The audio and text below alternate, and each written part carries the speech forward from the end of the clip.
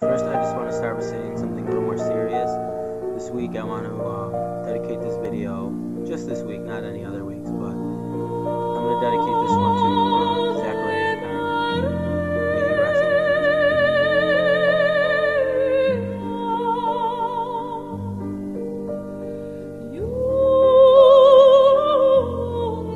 peace. What's up, you niggers? This is the Week 2 preview of our Fantasy Football League. But first, let's take a look at my Week 1 results.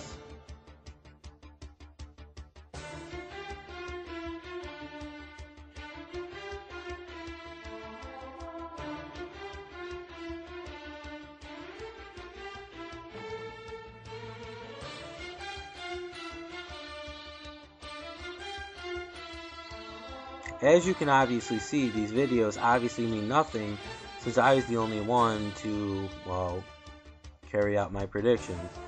Everyone else ended up either upsetting my pick or ended up losing my predictions, and all Week 1 really went to shit besides me winning. I'm pretty sure I was the only one who also covered the spread set by ESPN. Really doesn't surprise me considering who won the league last year. But now, let's look at this week. Starting off, let's just start where, obviously, let's start with the easy ones first. We'll just do that. You got Andy and Michael playing each other, the Carlin's Believers and the Michael Sex Jedis, or whatever his name is. This is easy. Andy's favored by 14. Michael shouldn't even be Brian. But, I mean, come on.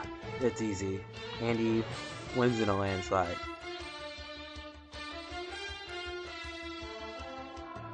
Since we're staying on the easy train, we're going to go to the, post-game conference of the 2007 Miami Dolphins.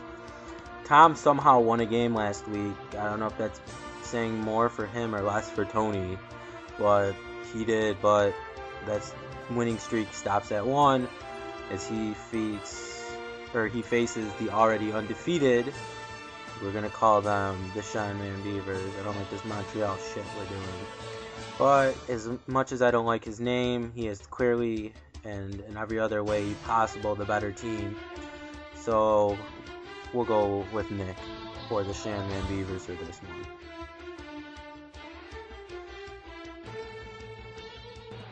Coming up next, we got my Dirty Dog of the Week.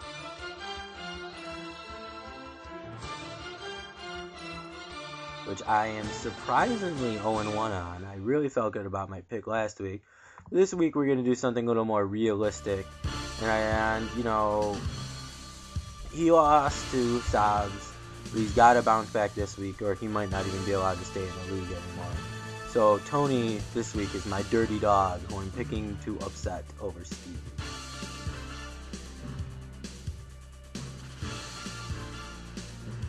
Next we have what is my favorite, your favorite, Nick's favorite, everyone's favorite feature of the week, and that is the goal Stop it.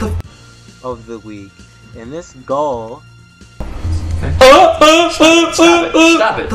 Of the week is going to be no one else but the quarterback, Corey Siblicki, who is easily outmatched by Brian's magnificent team. There's a 19% underdog this week. So, Brian, congratulations. You just made Corey our goal Stop it. Of the week.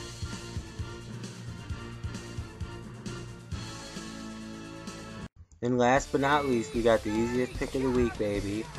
We have our defending champions and undefeated this year in Trent We Trust, who just looked dominating. We got the big board right here. Steve couldn't cover it. And can you just pick? I mean, he's won everything lately. I'm going to go with easily my best pick this week. My lock of the week. My safe, secure lock of the week is in Trent We Trust, taking care of the Buffalo Snipers and just continuing what we've seen him do, which is nothing but dominating every team he picks. And hopefully I'll be wrong again this week, like I am every week on Andy's pick, and Michael will accept him. And hopefully I can climb the #1 of the highly controversial power rankings set out by Andy.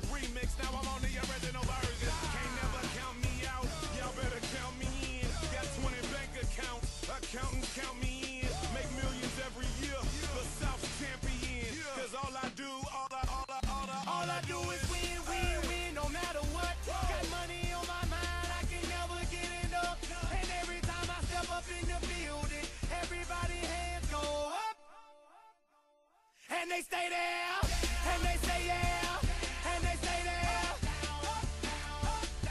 Cause all I do is win. And if you going in, put your hands in the air, make them stay there. Swerving in my low, head on the swivel, you know serving me's a no-no. Clean as a whistle as I pull out in my Rolls Royce. Yellow bone passenger, they see it, they say, oh boy. Tell Kelly, back it up, my niggas call me